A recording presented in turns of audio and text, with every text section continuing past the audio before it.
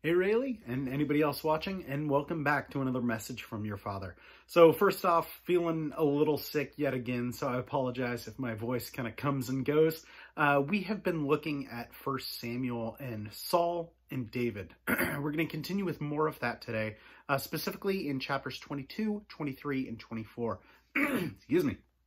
What were we looking at? So Saul tries to kill David, David and Jonathan, so their bond. And then also David fleeing as well to a couple different places. So today, we're going to be looking at David's followers growing, even though he's fleeing from Saul. So very interesting stuff there. We'll look at Saul and the priests of Nob, and then Saul pursuing David, and also David sparing Saul's life. So really, really interesting stuff. Just again in these three chapters, 22, 23, and 24. So, chapter 22. David left Gath and escaped to the cave of Adullam. When his brothers and his father's household heard about it, they went down to him there. All those who were in distress or in debt or discontented gathered around him, and he became their leader. About 400 men were with him. From there, David went to Mizpah in Moab and said to the king of Moab, "Would you let my father and mother come and stay with you until I learn what God will do for me?" So he left them with the king of Moab, and they stayed with him as long as David was in the stronghold. But the prophet Gad said to David, "Do not stay in the stronghold. Go into the land of Judah." So David left and went into the forest of Hereth. Now, Saul heard that David and his men had been discovered, and Saul, spear in hand, was seated under the tamarisk tree at the hill of Gibeah, with all his officials standing around him. Saul said to them, "Listen, men of Benjamin, will the son of Jesse give all of you fields and vineyards? Will he make all of you commanders of thousands and commanders of hundreds? Is that why you have all conspired against me? No one tells me when my son makes a covenant with the son of Jesse. None of you is concerned about me or tells me that my son has incited my servant to lie in wait for me as he does today." But Doeg the Edomite, who was standing with Saul's officials, said, "I saw the son of Jesse come to Ahimelech, son of Ahitub at Nob. Ahimelech inquired of the Lord for him. He also gave him provisions and the sword of Goliath the Philistine." Then the king sent for the priest of Ahimelech, son of Ahitub, and his father's whole family, who were priests at Nob, and they all came to the king. Saul said, "Listen now, son of Ahitub." "Yes, my lord," he answered. Saul said to him, "Why have you conspired against me, you and the son of Jesse, giving him bread and a sword and inquiring of God for him, so that he has rebelled against me and lies in wait for me as he does today?" Ahimelech answered the king, "Who of all your servants is as loyal as David, the king's son-in-law, captain of your bodyguard, and highly respected in your household? Was that day the first time I inquired of God for him? Of course not. Let the king accuse your servant or any of his father's family, for your servant knows nothing at all about this whole affair." But the king said, "You will surely die, Ahimelech, you and your father's whole family." Then the king ordered the guards at his side, "Turn and kill the priests of the Lord, because they too have sided with David. They knew he was fleeing, yet they did not tell me." But the king's officials were not willing to raise a hand to strike the priests of the Lord. The king then ordered Doeg, "You turn and strike down the priests." So Doeg the Edomite turned and struck them down. That day he killed 85 men who wore the linen ephod. He also put to the sword Nob, the town of the priests, with its men and women, its children and infants, its cattle, donkeys, and sheep. But Abiathar, son of Ahimelech, son of Ahitub, escaped and fled to join David. He told David that Saul had killed the priests of the Lord. Then David said to Abiathar, "That day, when Doeg the Edomite was there, I knew he would be sure to tell Saul, 'I am responsible for the death of your father's whole family. Stay with me. Don't be afraid. That man who is seeking your life is seeking mine also. You will be safe with me." Chapter 23. When David was told, "Look, the Philistines are fighting against Keilah and are looting in the threshing floors," he inquired of the Lord, saying, "Shall I go and attack those Philistines?" The Lord answered him, "Go and attack the Philistines and save Keilah." But David's men said to him, "Here in Judah we are afraid. How much more then if we go to Keilah against the Philistine forces?" Once again David inquired of the Lord, and the Lord answered him, "Go down to Keilah, for I am going to give the Philistines into your hand." So David and his men went to Keilah, fought the Philistines, and carried off their livestock. He inflicted heavy losses on the Philistines and saved the people of Keilah. Now Abiathar, son of Ahimelech, had brought the ephod down with him when he fled to David at Keilah. Saul was told that David had gone to Keilah, and he said, "God has handed him over to me, for David has imprisoned himself by entering a town with gates and bars." And Saul called up all his forces for battle to go down to Keilah to besiege David and his men. When David learned that Saul was plotting against him, he said to Abiathar the priest, "Bring the ephod." David said, "O Lord, God of Israel, your servant has heard definitely that Saul plans to come to Keilah and destroy the town on account of me. Will the citizens of Keilah surrender me to him? Will Saul come down, as your servant has heard?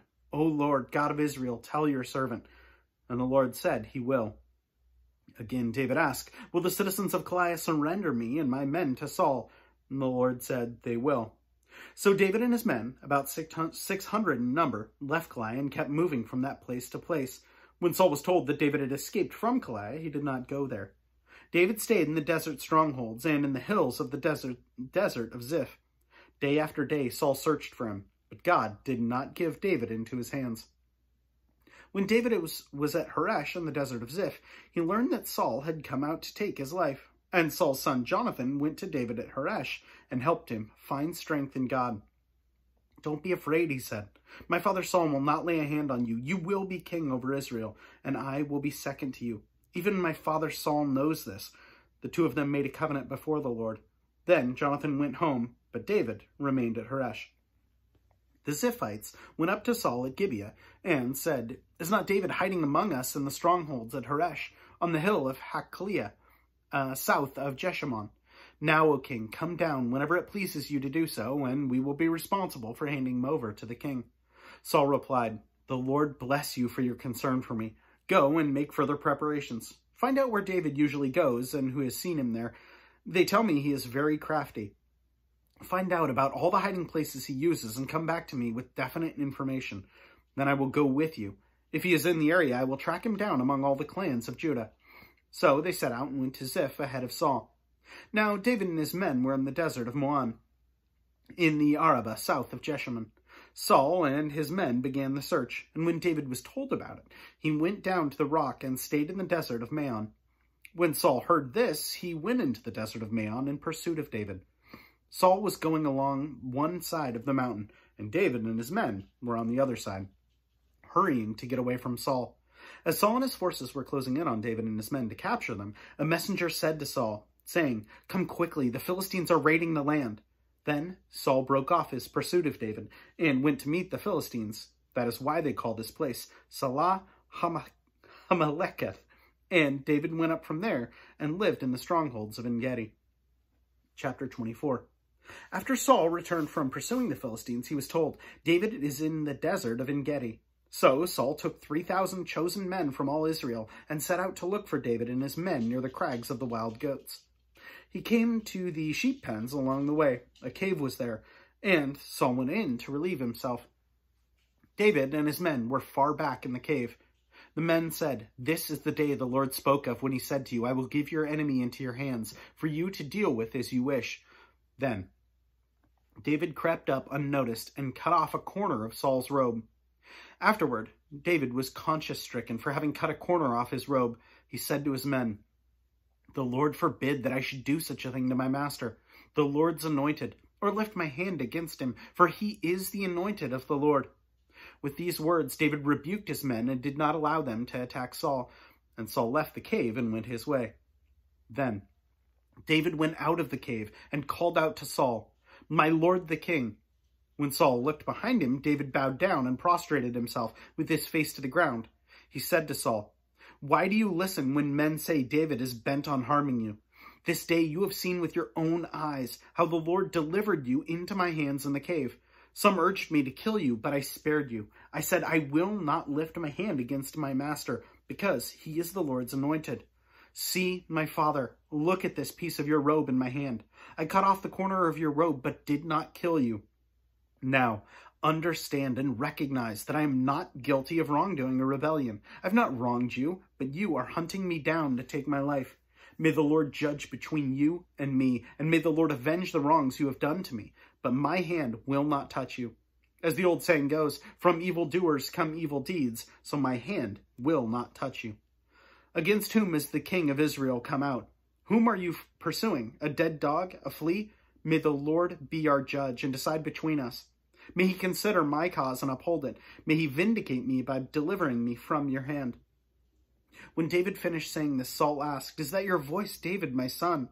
And he wept aloud. "You are more righteous than I," he said. "You have treated me well, but I have treated you badly. You have now just told me of the good you did to me. The Lord delivered me into your hands, but you did not kill me. When a man finds his enemy, does he let him get away unharmed?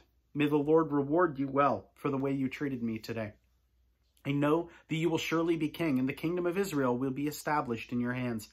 Now swear to me by the Lord that you will not cut off my father's descendants, or wipe out my name from my father's family." So David gave his oath to Saul, and Saul returned home, but David and his men went up to the stronghold.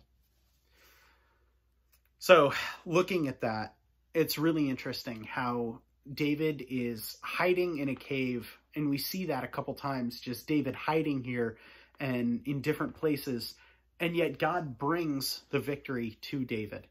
That's really interesting, and I guess that's probably my prayer for you, Rayleigh. I think today's prayer is that you recognize that if you're in God's will, God can do anything. He can bring you victory even when you are purely, and most definitely, when you are purely relying on him. When you don't think that victory can be had, David is just sitting in a cave, and men are coming to him. God is bringing him victory through that. So don't doubt what God can do.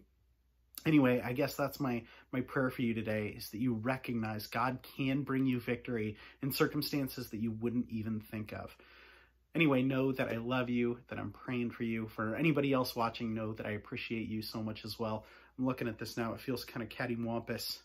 Anyway, hopefully the sickness passes soon. Again, sorry for the voice. Know that I appreciate you all so much, and we will see you tomorrow.